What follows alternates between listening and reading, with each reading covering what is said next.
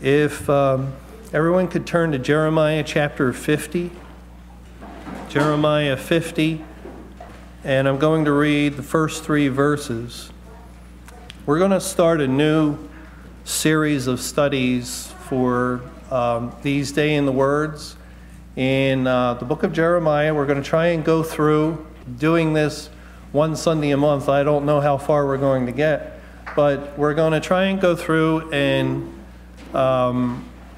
understand these chapters as well as we can, given the new information that we've learned since May 21 as we've entered into the Day of Judgment. And, you know, by the way, we can expect to learn, not only to continue to learn, but to learn more than we've previously learned. We know that God opened up the Bible. He unsealed the Scriptures, beginning at the start of the Great Tribulation. But God also says concerning the Day of Judgment in Romans chapter 2, verse 5. But after thy hardness and impenitent heart, treasurest up unto thyself wrath against the day of wrath and revelation of the righteous judgment of God. There, God is referring to the day of wrath, the day of judgment. And notice, he says it's not only a day of wrath, but a day of the revelation of the righteous judgment of God.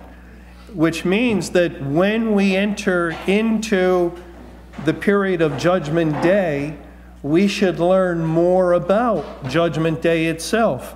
And that's exactly what's been going on as we have come to understand that God's judgment is a spiritual judgment to begin with, as he shut the door to heaven. By the way, did anybody, when the door to heaven was open, anybody ever see that door?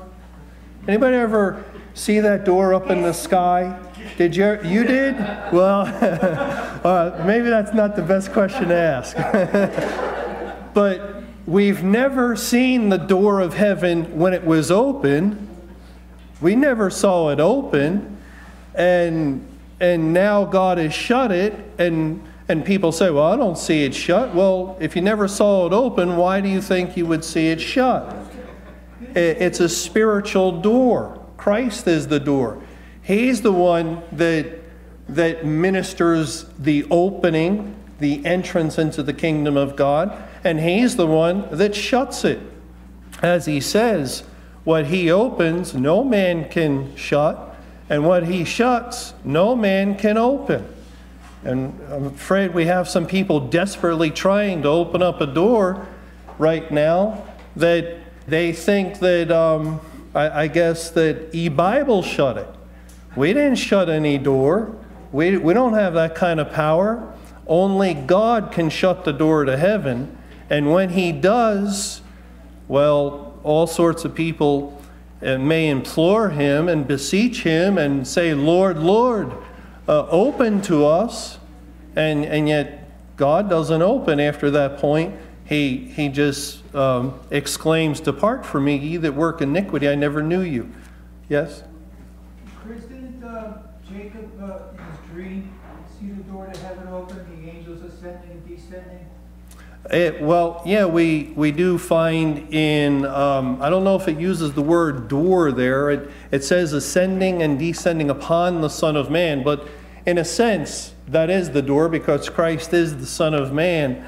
And again, that would be spiritual language because we never see anyone ascend up to heaven when they became saved or descend immediately as God sends them forth with the gospel. But anyway, in Jeremiah 50, we're, Lord willing, going to go through this as much as we can. And in order to understand Babylon better, because if we understand Babylon better, we're going to understand the day we're living in better. There's a lot of information that God gives describing the judgment upon Babylon. And let me read these verses, in first 3 verses of Jeremiah 50. The word that Jehovah spake against Babylon and against the land of the Chaldeans by Jeremiah the prophet. Declare ye among the nations, and publish, and set up a standard, publish, and conceal not. Say, Babylon is taken, Bel is confounded, Merodach is broken in pieces. Her idols are confounded, her images are broken in pieces. For out of the north there cometh up a nation against her, which shall make her land desolate, and none shall dwell therein. They shall remove, they shall depart, both man and beast. And I'll stop reading there. Now, if I asked everyone here, who does Babylon represent? I'm afraid that a lot of you are going to raise your hands and say the church. A lot of you are going to raise your hands and say the church, because we've learned that over the years. And actually, the church, when it fell to Satan, became a part of Babylon. But Babylon, spiritually, was in existence before then. And in order to understand Jeremiah 50 and 51, or Revelation 17 and 18, or the statements like in Revelation 14, Babylon is fallen, is fallen. In order to understand all that, we have to properly understand who is Babylon, who does Babylon represent. And so let's begin with that by looking at some verses, and then we'll just think about it, and we'll come to a determination as to who Babylon represents. In Jeremiah 25, it says, beginning in verse 8, and I'll read through 11. Therefore, thus saith Jehovah of hosts, because ye have not heard my words, behold, I will send and take all the families of the north, saith Jehovah, and Nebuchadnezzar, the king of Babylon, my servant, and will bring them against this land, and against the inhabitants thereof, and against all these nations round about, and will utterly destroy them, and make them an astonishment, and a hissing, and perpetual desolations. Moreover, I will take from them the voice of mirth, and the voice of gladness, the voice of the bridegroom, and the voice of the bride, the sound of the millstones, and the light of the candle. And this whole land shall be a desolation and an astonishment, and these nations shall serve the king of Babylon 70 years. So here, historically, God is saying that he's had enough of his people, the nation of Judah. He's had enough of their rebelliousness, of their sins. And so he's going to raise up a nation, Babylon, and he even calls Nebuchadnezzar his servant.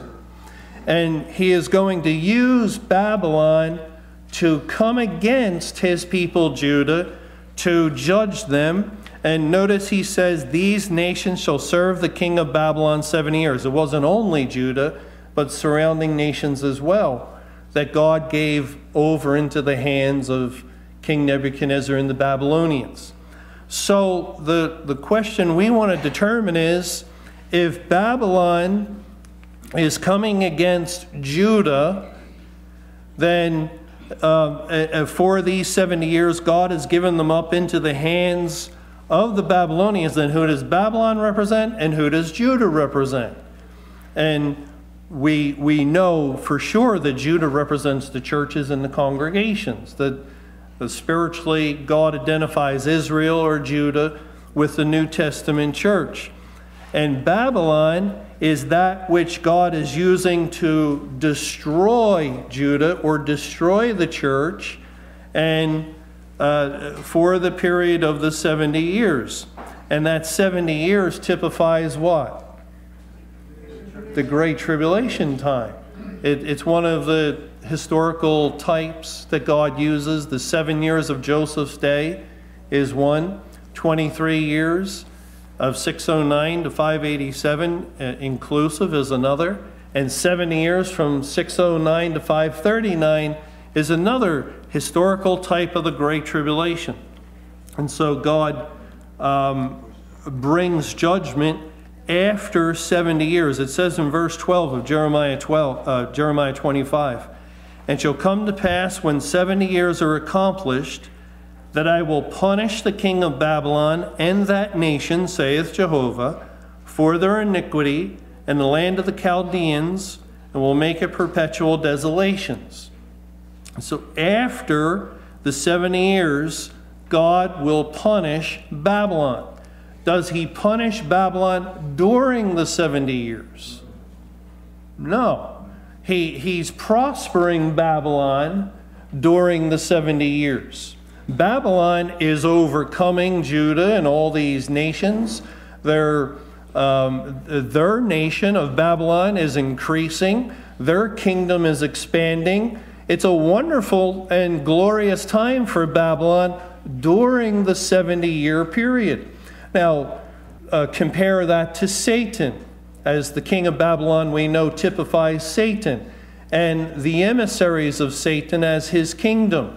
When God loosed Satan and he entered into the churches and the congregations, was God judging the spiritual Babylon of Satan and his kingdom? Satan was rejoicing. It was a glorious time for Satan when he took over the churches and congregations of the world, when all churches in all the world came under his rule and he began to reign as the man of sin. God wasn't judging him. That's exactly what he wanted. God was judging the church and using Satan as an instrument of judgment to bring the punishment against the churches and congregations of the world.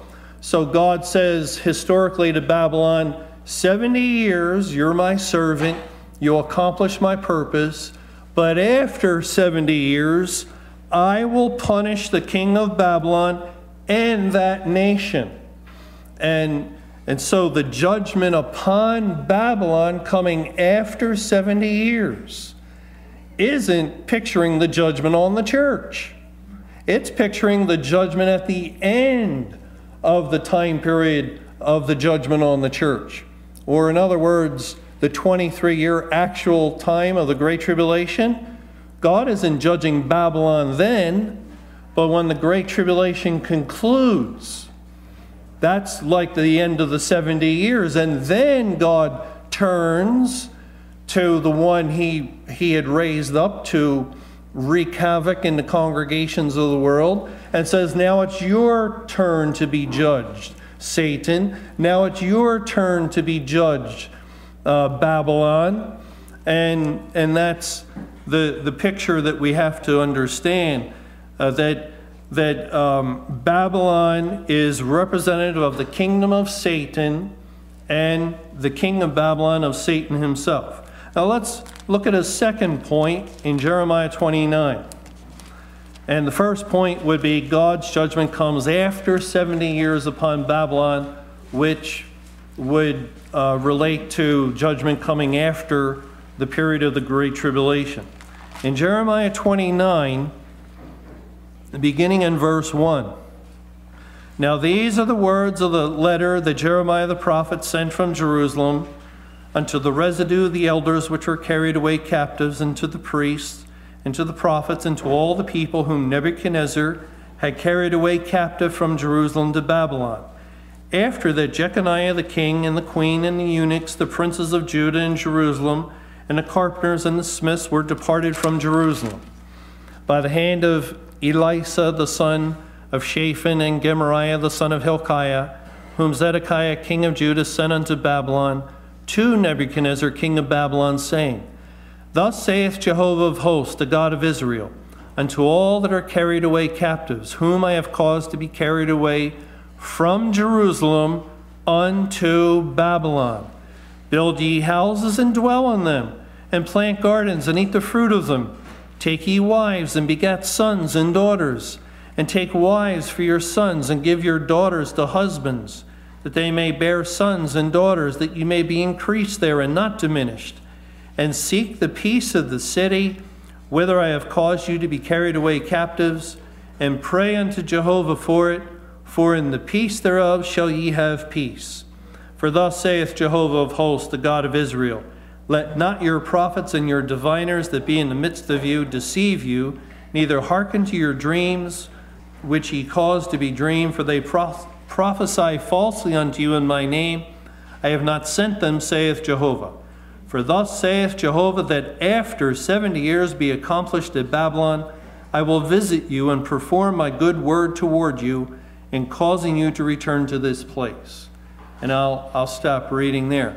So what is God saying back in verse 4? Unto all that are carried away captives, whom I have caused to be carried away from Jerusalem unto Babylon. And let's, before we answer that question, let's also look at Jeremiah 24, where the Lord sets up an illustration of good and bad figs. In Jeremiah 24, in verse 5, thus saith Jehovah the God of Israel, like these good figs, so will I acknowledge them that are carried away captive of Judah, whom I have sent out of this place into the land of the Chaldeans for their good. For I will set mine eyes upon them for good, and I will bring them again to this land, and I will build them, and not pull them down, and I will plant them, and not pluck them up. And I will give them a heart to know me, that I am Jehovah. And they shall be my people, and I will be their God, for they shall return unto me with their whole heart. And as the evil figs, which cannot be eaten, they are so evil. Surely thus saith Jehovah, so will I give Zedekiah, the king of Judah, and his princes, and the residue of Jerusalem, that remain in this land, and them that dwell in the land of Egypt, and I will deliver them to be removed into all the kingdoms of the earth for their hurt, to be a reproach and a proverb, a taunt and a curse, in all places whither I shall drive them. And I will send the sword, the famine, and the pestilence among them, till they be consumed from off the land that I gave unto them and to their fathers. So here God is saying, if you go to Babylon, you're like good fruit. You're a good fig, and you're going to be blessed. If you remain in Judah, you're evil fruit, and you can expect the wrath of God. You can expect all these negative things that come upon you. And that relates to God's command to come out of the church, as Judah represents the church. And God commanded his people to come out of her, to depart out of the midst of Judea, to flee to the mountains. And he did it for our benefit, because he wasn't working in the churches of the world, but he was sending forth the latter rain to save a great multitude outside of the church. But the picture here, there's Judah, which clearly represents the church, and Babylon, God commands to go to. So how can Babylon also represent the church? That makes no sense. God is commanding you to flee Judea, which represents the church, to go to Babylon, which represents the church.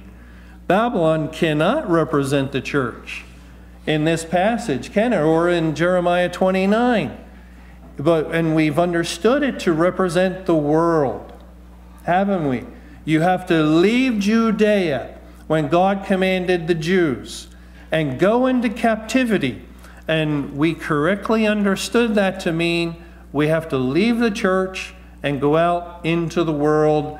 We're no longer a member of any congregation. We're no longer under spiritual rule. No pastor has any oversight over us. That's what that meant. Well, then what does that mean Babylon represents? The world. And that's consistent with the idea of after 70 years, I will punish the king of Babylon and that nation, because that's Satan and his kingdom is the world.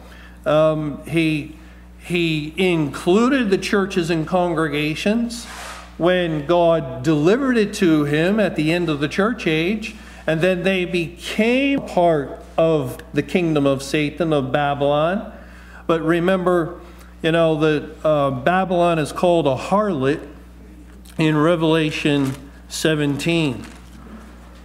In Revelation 17, I'd like to read more, but we'll just read verses 4 and 5. And the woman was arrayed in purple and scarlet color and decked with gold and precious stones and pearls, having a golden cup in her hand full of abominations and filthiness of her fornication.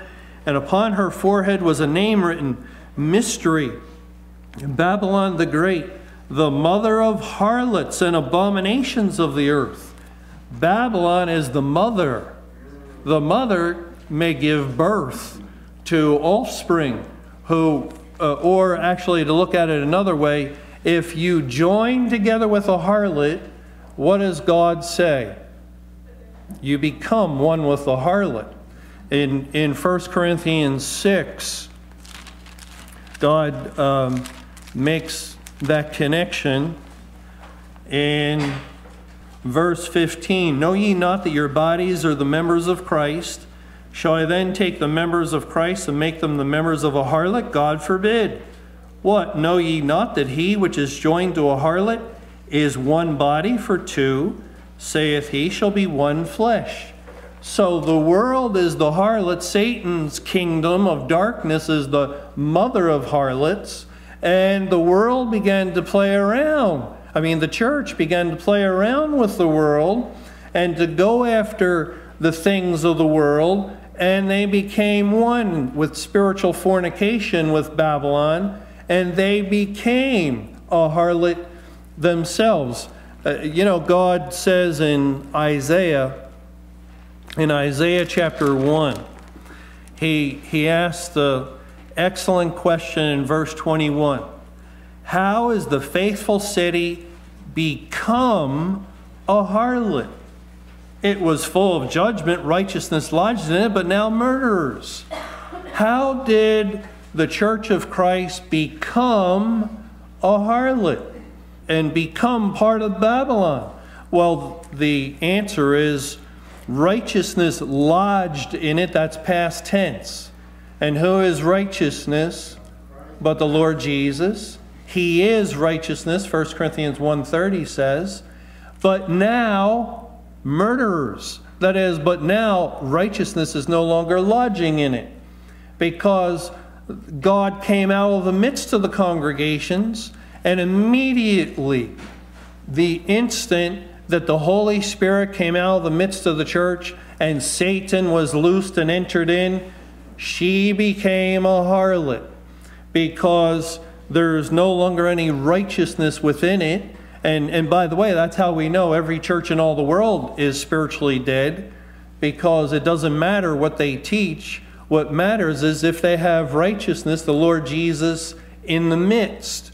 And they do not, because God has clearly declared that He is judging His church, and the Holy Spirit will leave the congregations. There is no comforter, it says in Lamentations, in Jerusalem or Judah, which would point to the churches, any longer. The comforter has left them comfortless.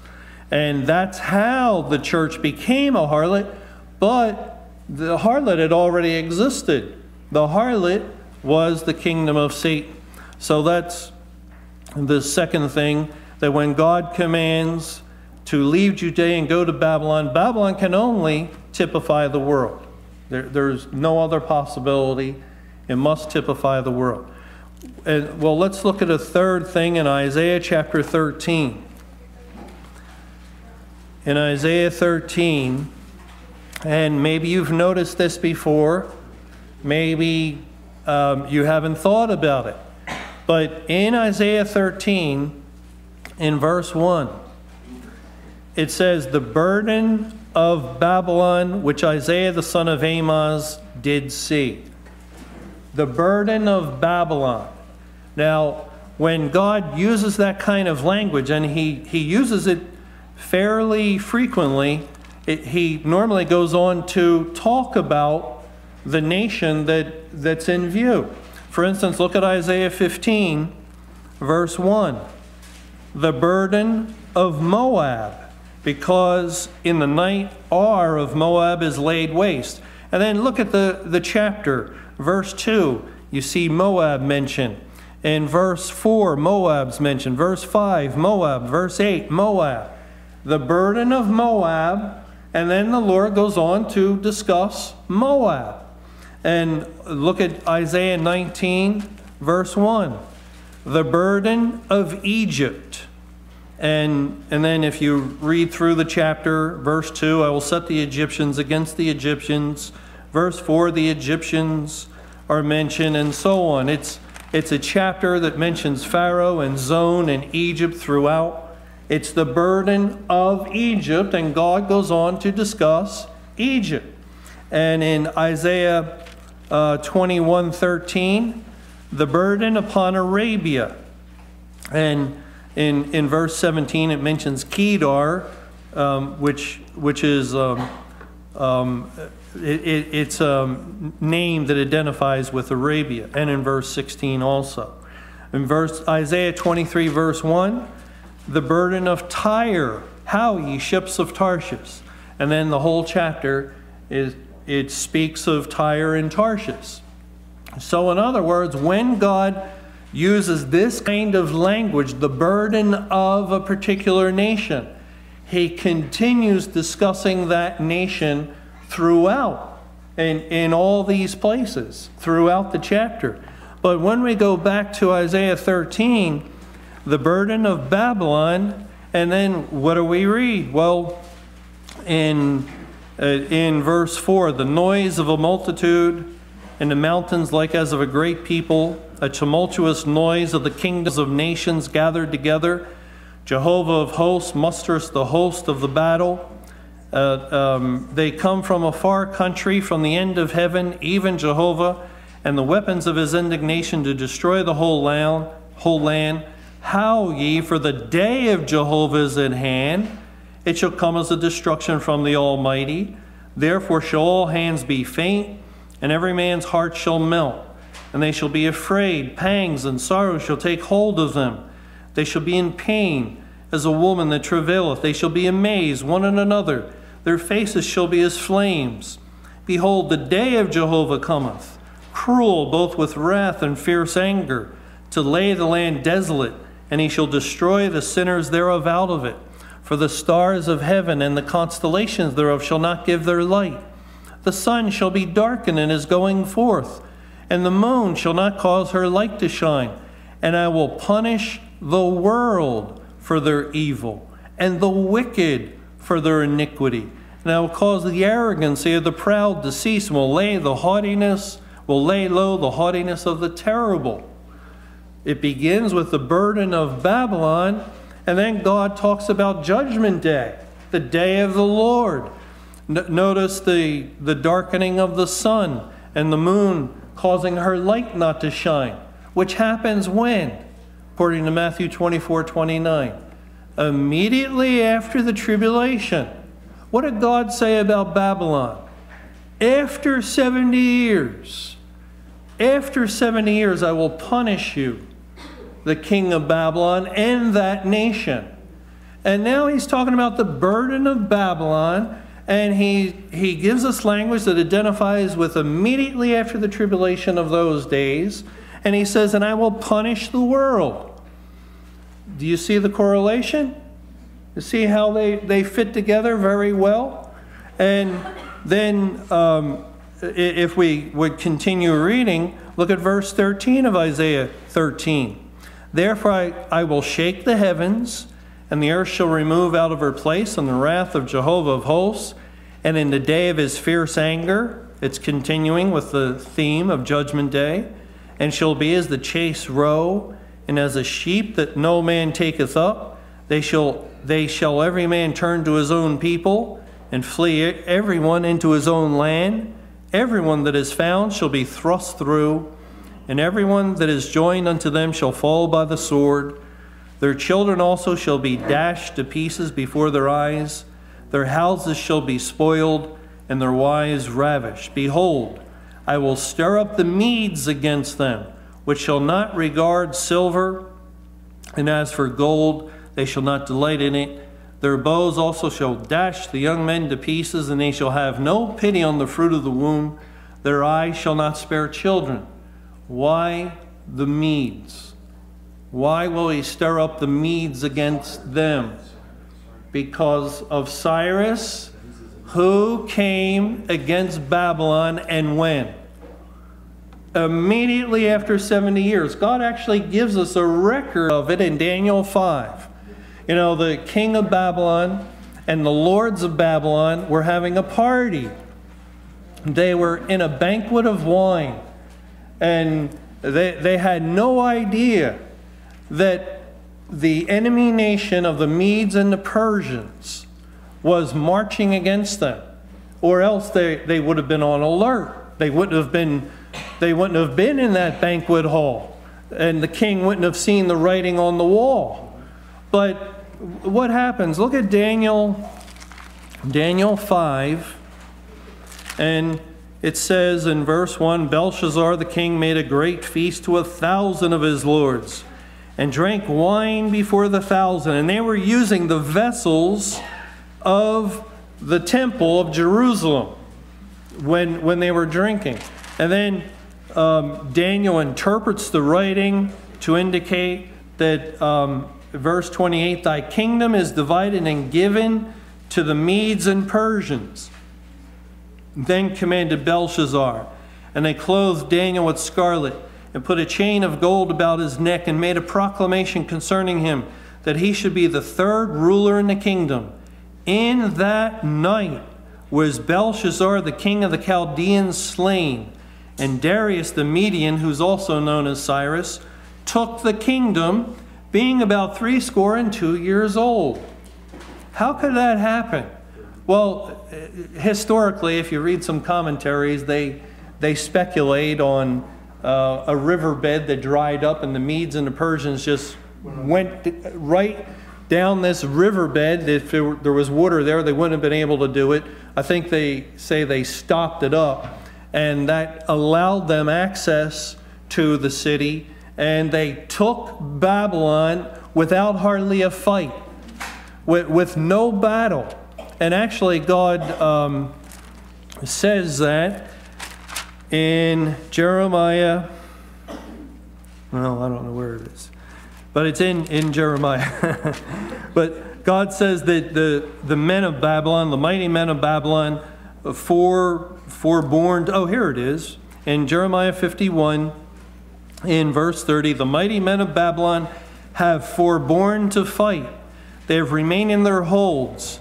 Their might has failed. They became as women. They have burned her dwelling places. Her bars are broken. One post shall run to meet another, and one messenger to meet another, to show the king of Babylon that his city is taken at one end, and that the passages are stopped, and so on. So they were taken without a fight. This fierce king and nation were taken suddenly. Just like what? Like Christ coming as a thief in the night. As we read of the Lord Jesus. Cyrus came in the night and took the kingdom of Babylon, and there wasn't even a fight. And that happened in the year 539 BC, after a full 70-year period.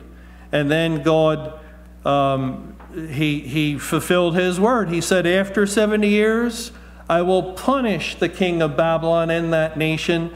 And he did it historically. And what does that represent? Well, it means that God is saying, after the 23-year period of the Great Tribulation, immediately after, I will punish Satan and that kingdom. The kingdom of Satan, the kingdom of darkness. And how is God going to punish Satan? I mean, we're still here. The world has continued on. Well, remember, Satan was loosed and given rule over the churches and congregations for a period of time, 42 months, it says in Revelation 11. And that is another figure of the entire Great Tribulation period. Following 42 months, what happens?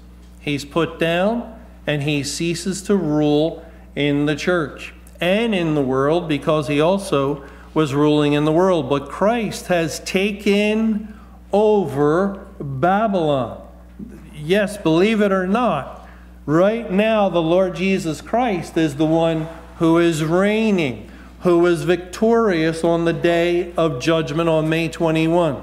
And I know all kinds of people are saying, are you kidding?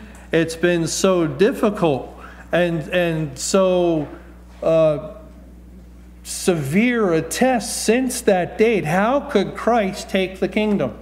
Well, what happens to the believers like Daniel when we go into the next chapter of Daniel, in chapter 6? There's a favorable king to Daniel.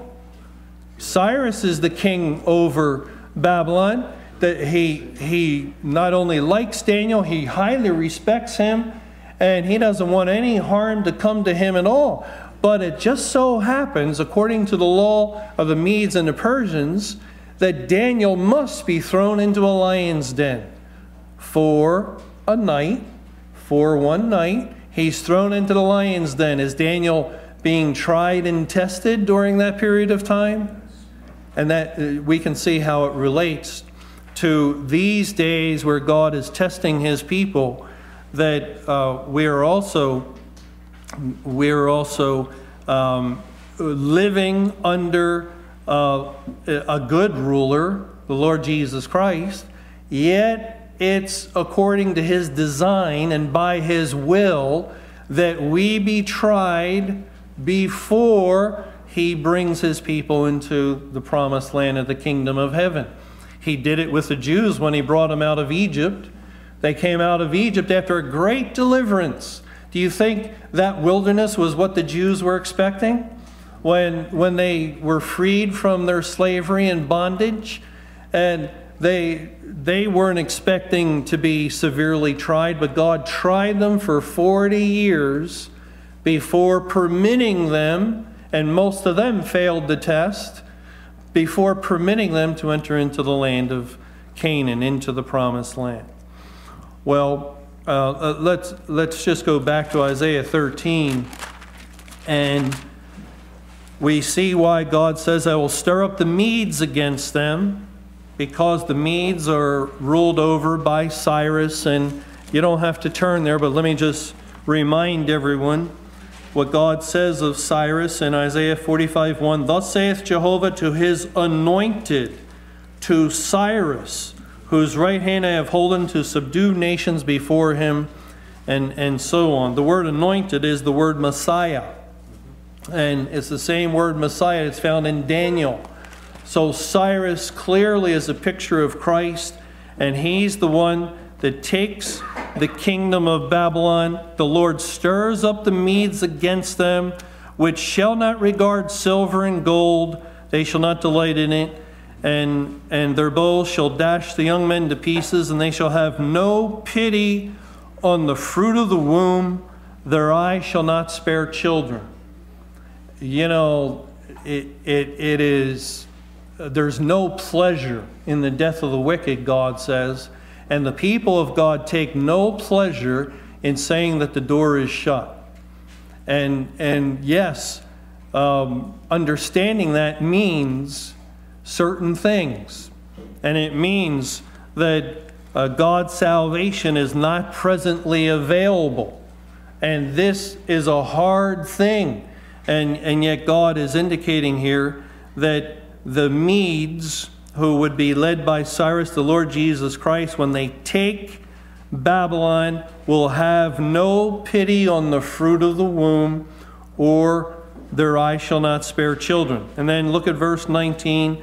And Babylon, the glory of kingdoms, the beauty of the Chaldees' excellency, shall be as when God overthrew Sodom and Gomorrah. It shall never be inhabited. So that confirms it.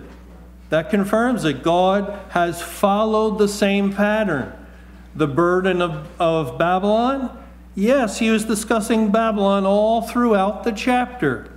And he goes right back to it in verse 19 to confirm it, to reassure us that when we're reading about about the punishment of the world.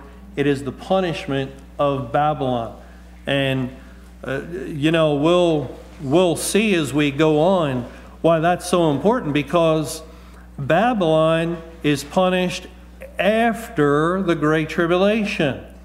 And we're living in the days after the Great Tribulation. And that means when we read about what God has to say about Babylon, it's going to relate to these days after that tribulation. Let's return to Jeremiah 50. And verse 1 said again, the word that Jehovah spake against Babylon and against the land of the Chaldeans by Jeremiah the prophet. Just want to mention the Chaldeans. They're the people that inhabit Babylon. They're Babylonians, or also known as Chaldeans. You really can't separate them. Remember, Abram came out of Ur of the Chaldees.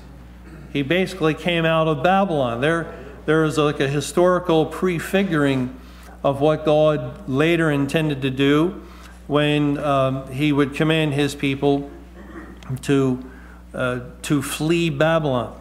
Well, the Chaldeans we find in Jeremiah chapter 21. In Jeremiah 21, they'll be discussed there in verse 4. Thus saith Jehovah God of Israel, behold, I will turn back the weapons of war that are in your hands, wherewith ye fight against the king of Babylon and against the Chaldeans, which besiege you without the walls, and I will assemble them into the midst of this city. And also in verse 7, and afterward saith Jehovah, I will deliver Zedekiah king of Judah and his servants and the people, and such as are left in this city from the pestilence, from the sword, and from the famine, into the hand of Nebuchadnezzar king of Babylon, and into the hand of their enemies, and into the hand of those that seek their life. And he shall smite them with the edge of the sword. He shall not spare them, neither have pity, nor have mercy. And unto this people thou shalt say, thus saith Jehovah, behold, I set before you the way of life and the way of death. He that abideth in this city shall die by the sword, and by the famine, and by the pestilence. But he that goeth out and falleth to the Chaldeans that besiege you, he shall live, and his life shall be unto him for a prey. Again, the Chaldeans are synonymous with Babylon, as God commanded to go to Babylon, to leave Judah. And you know, this command remains in effect. God never rescinded the command to come out of the church, as we probably all know individuals that have returned. That's the last thing anybody wants to do, because it's the worst place imaginable. The church remains as an image to the beast, even though Satan is no longer ruling there. And God, he ended Israel, the nation of Israel. And should we go back and be Jews? It's the same thing. It's exactly the same thing. He's through with the nation of Israel, and he's been through with them. And then he separated from the church. He ended that relationship. They're no longer his representatives on earth. And to go back to the church, you might as well go to the synagogue.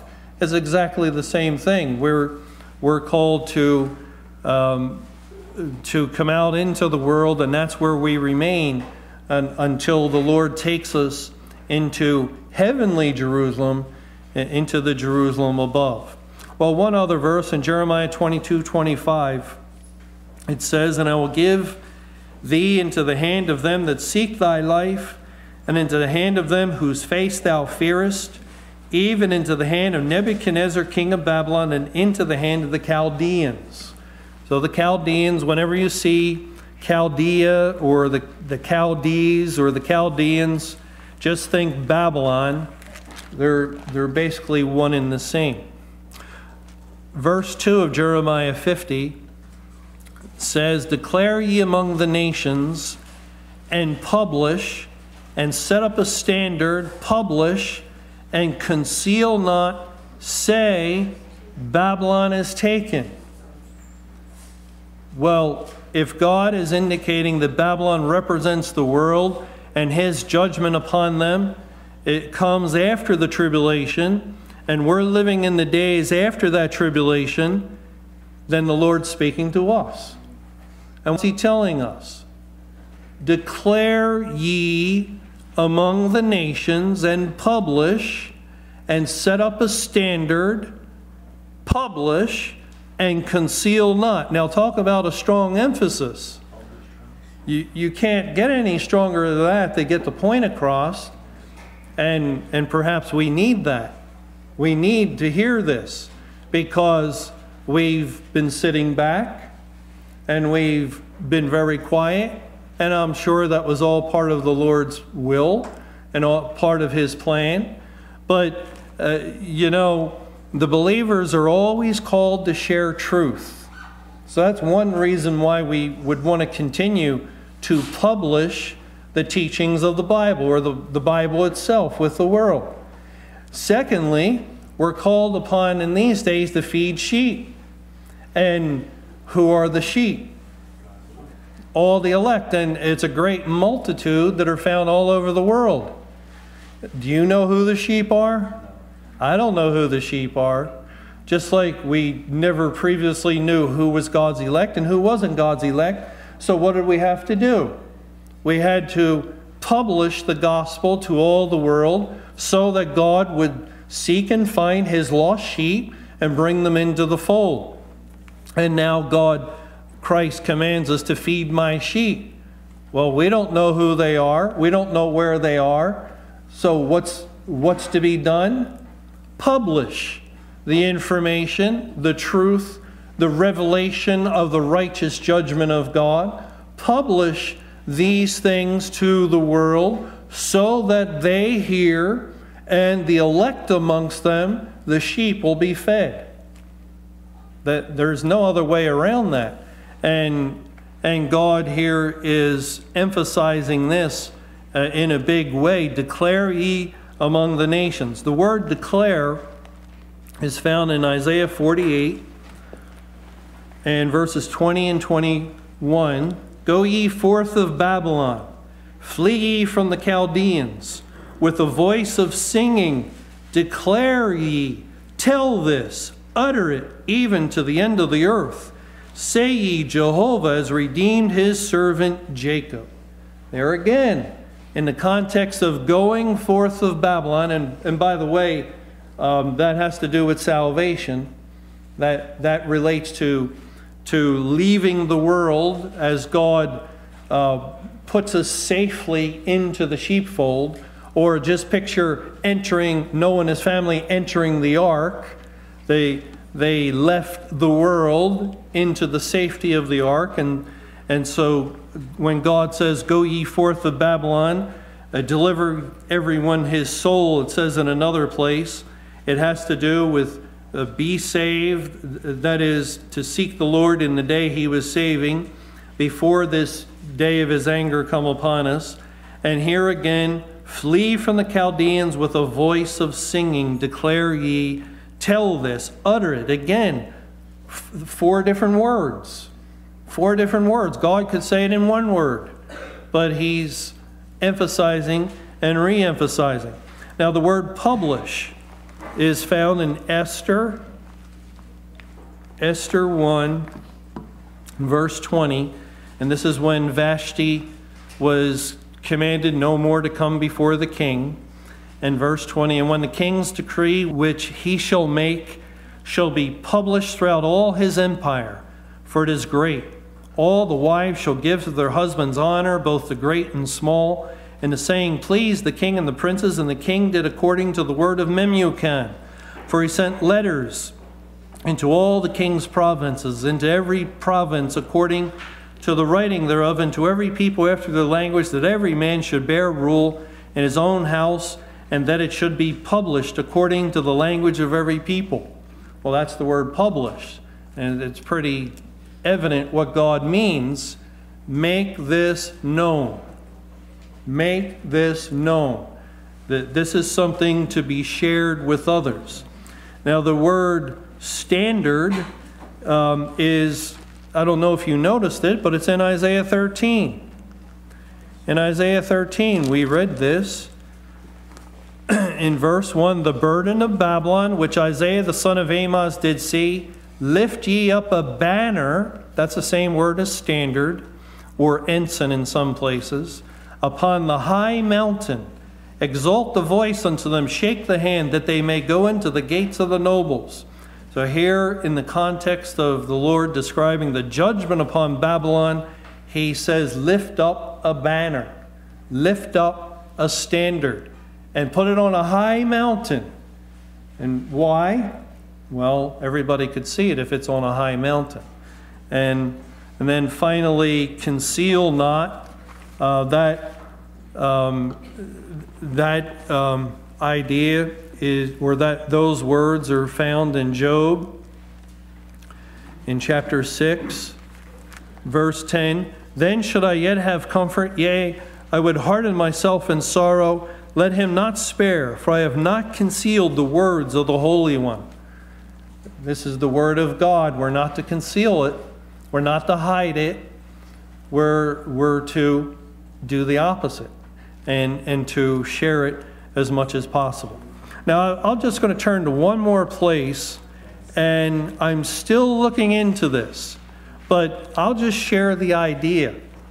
And maybe you've heard this before, but it's something that we should look at in the light of this in Revelation chapter 10, when it says in verse 7, but in the days of the voice of the seventh angel, when he shall begin to sound.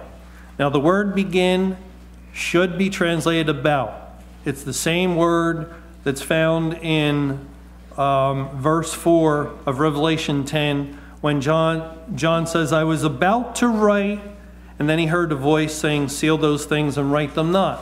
So did he write? He didn't write. He was about to write. He had pen to paper, and God says, don't write.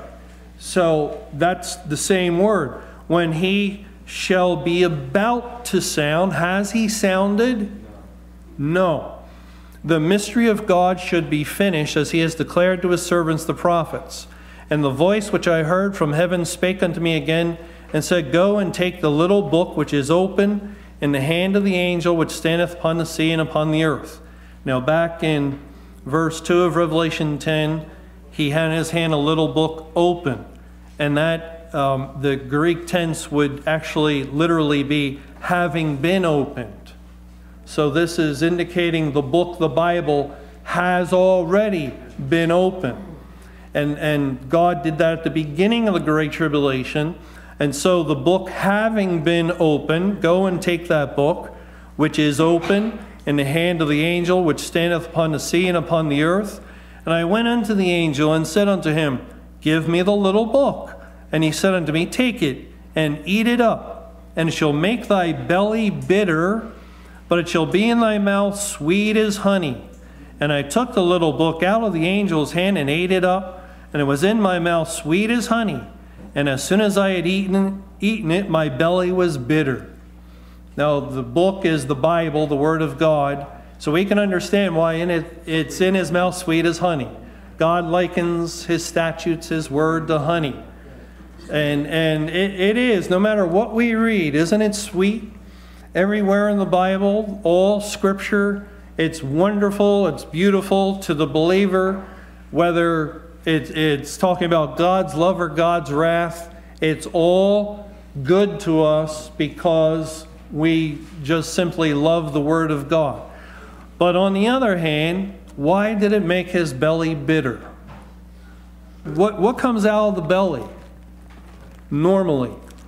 Look at John 7. Right. John 7 says in verse 37, in the last day, the great day of the feast, Jesus stood and cried, saying, if any man thirst, let him come unto me and drink. He that believeth on me, as the scripture has said, out of his belly shall flow rivers of living water. Living water. So if a believer shares the gospel at all through history practically, We could expect that God might bless it to one or to another and save some. It was living water. But in Revelation 10, when he eats the little book, the Word of God, it's honey in his mouth, but it makes his belly bitter. And in Revelation 8, it says in verse 11, "And the name of the star is called wormwood, and the third part of the waters became wormwood, and many men died of the waters because they were made bitter." The water of the gospel in the churches is being described in Revelation 8. Why did they become bitter?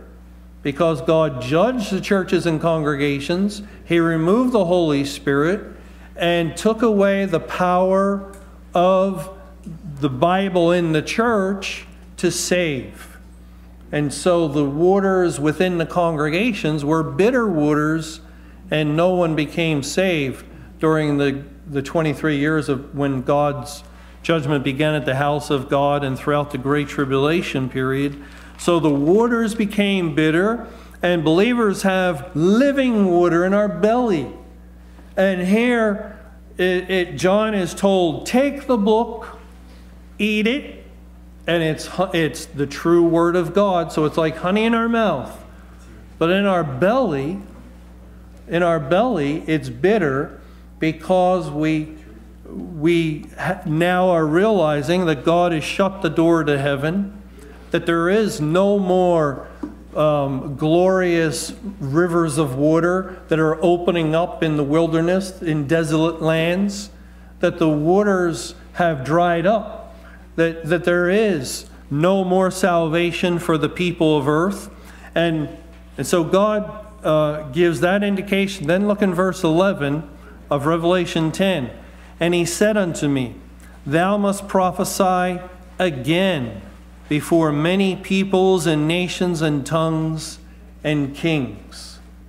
In that context, where our bellies are bitter, God says, prophesy again. And that fits with what we're reading in Jeremiah 50.